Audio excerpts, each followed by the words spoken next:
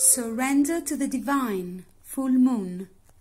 The very word climax brings all sorts of ideas and images to mind, agreed? But it really is the feeling of this card. Life is coming to a head, a point, a conclusion or a turning point. There may be some kind of change and possibly even some sort of emotional explosion.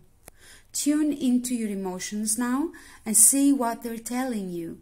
They're very likely close to the surface, no matter when in the moon cycle you've pulled this card.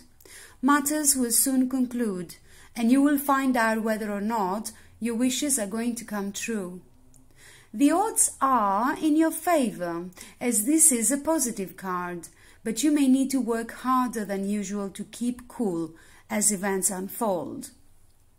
Attune to the moon. I am getting the answers I need.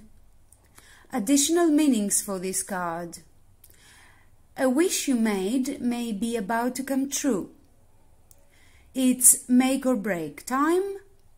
There could be a sense of madness in the air. Breathe deep and stay calm.